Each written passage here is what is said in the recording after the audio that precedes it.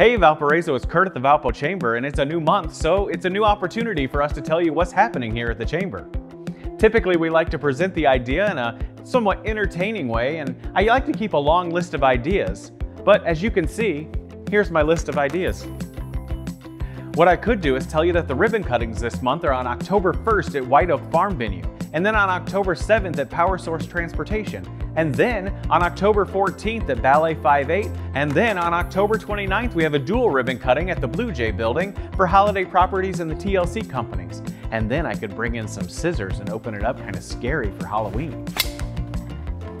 Or I could tell you that AM Valpo is on Wednesday, October 7th at the Valparaiso Country Club at 7 a.m. And then, I could, like spill a cup of coffee and make you laugh.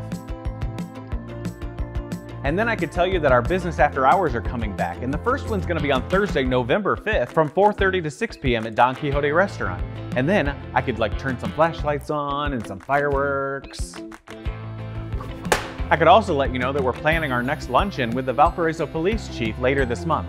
Now, I don't have all the details, but I could tie a ribbon around my finger to remind you to check your email and our website. But those ideas have all been done before. They're not that entertaining. I could finish this video by letting you know that one of the largest events of the year is happening on Thursday, October 15th. Chamber Network Night is going to be at the Porter County Expo Center from 3 p.m. to 7 p.m. I could use much fanfare to let you know that this is the premier networking event of the region, and I could also let you know that every participant and attendee will be entered to win one of 5 $100 Valpo Chamber gift certificates as door prizes. I could also use this time to let you know that we've been working with the Porter County Health Department to make this event as safe as possible for our exhibitors and attendees, so plan to attend. I could do all these things, but would it be enough? I'm not sure. You're a smart audience. Well, hopefully by next month I'll have this whole list filled out. Oh wait, I think I've got one. Oh, this is gonna be good.